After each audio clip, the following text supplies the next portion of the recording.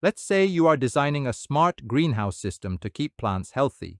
You need a sensor that can measure both temperature and humidity, so you know when to turn on a fan, a water mister, or a heater. For a simple classroom demo, you might use the DHT22 sensor, which gives basic readings. But if you want more reliable and accurate measurements, especially in extreme conditions, the DHT22 is the better choice. In this experiment, we will connect a DHT22 sensor to an ESP32 board and use an LED and buzzer to give alerts when temperature or humidity crosses certain limits. This scenario shows how these sensors can form the foundation of real-world applications like weather stations, home automation, and smart agriculture. The DHT22 is a digital temperature and humidity sensor that is widely used in electronics and IoT projects because of its accuracy, range, and low cost. It can measure temperature from -40 up to +80 degrees Celsius with an accuracy of about ± degrees Celsius, and it can measure humidity across a full range of 0 to 100% with a typical accuracy of ±2% relative humidity. The sensor communicates with microcontrollers such as the ESP32 or Arduino using a single-wire digital protocol, making it simple to interface without the need for additional complex circuitry. One important feature of the DHT22 is its internal calibrated digital signal output, which means the sensor handles the analog to digital conversion internally, providing reliable and ready-to-use data. Although it updates its readings approximately once every 2 seconds, slower than some other sensors, it is still highly suitable for applications where rapid changes are not critical. Because of its wider range and higher accuracy compared to the cheaper DHT11, the DHT22 is often used in weather stations, smart agriculture systems, indoor climate monitoring, and home automation projects. Its combination of affordability, precision, and ease of use makes it a preferred choice for hobbyists, students, and professionals alike. Let's begin by opening the Wokwi Simulator in our browser and starting a new ESP32 project.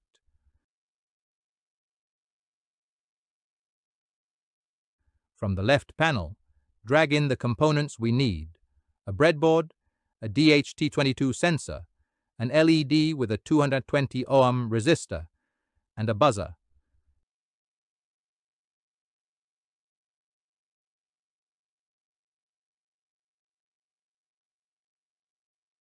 We will replace the red LED with a blue one, update the resistor value to 220 ohms, and assign a blue color to the jumper wire for consistency.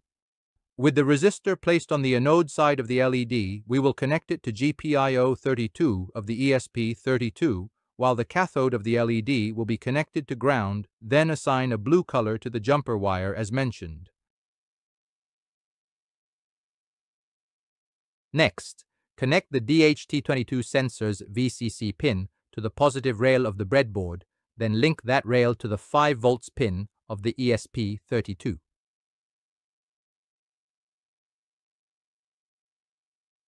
Connect the GND pin of the sensor to the ground rail of the breadboard, which is tied to the ESP32's ground. Always use black jumper wires for ground or negative connections, and red jumper wires for positive or VCC connections. And finally, connect the data pin of the DHT22 to GPIO25 on the ESP32 and assign yellow for the jumper wire. For the buzzer, connect its positive pin to GPIO27 on the ESP32 and its negative pin to ground, and assign the jumper wire color to pink.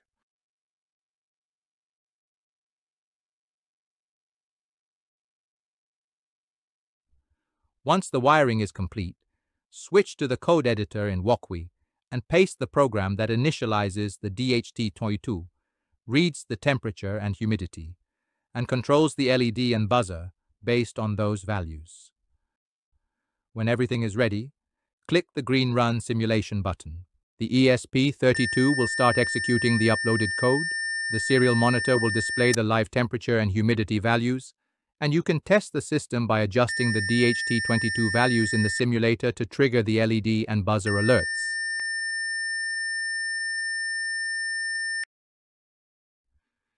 This block includes the required Arduino core library and the DHT sensor library. It also defines which pins of the ESP32 are connected to the LED, the buzzer, and the DHT22 sensor. This makes the code easier to read and change later. Here, we set the alert thresholds. If the temperature goes above 30 degrees Celsius or the humidity goes above 70%, the alarm will trigger. This creates a DHT object from the DHT ESP class, which will handle communication with the DHT22 sensor. This block runs once at startup. Serial.begin 115200 initializes the serial monitor for debugging. Pin mode sets the LED and buzzer pins as outputs. DHT.setup initializes the DHT22 sensor so the ESP32 can read temperature and humidity values. Every time the loop runs, the ESP32 reads temperature and humidity from the DHT22 sensor and stores them in variables T and H. This checks if the sensor failed to return valid numbers, n is equal to not a number. If it fails, it prints an error message and skips the rest of the loop. This block prints the latest temperature and humidity values to the serial monitor so you can watch them live in Wokwi or on a real ESP32. This is the decision-making block. If temperature more than 30 degrees Celsius or humidity is more than 70%, both the LED and buzzer are turned on. Otherwise, both are turned off. Finally, the ESP32 waits for 2 seconds before taking the next reading. This avoids spamming the serial monitor and gives the DHT22 sensor enough time between readings. As we come to the end of this experiment, we have successfully learned how to connect and program the DHT22 sensor with the ESP32 and how to use an LED and buzzer as alerts whenever temperature or humidity goes beyond the set threshold. This exercise is a simple but powerful example of how microcontrollers can be used to monitor the environment and provide instant feedback, which is the foundation of many IoT and smart system applications. With what you've learned here, you can now expand the project further, such as adding displays, sending data to the cloud, or controlling other devices. I hope this tutorial has been helpful in building your confidence with the ESP32 and sensors. Don't forget to like, share, and subscribe so you won't miss the next exciting project. Until then, keep experimenting, keep learning, and see you in the next video.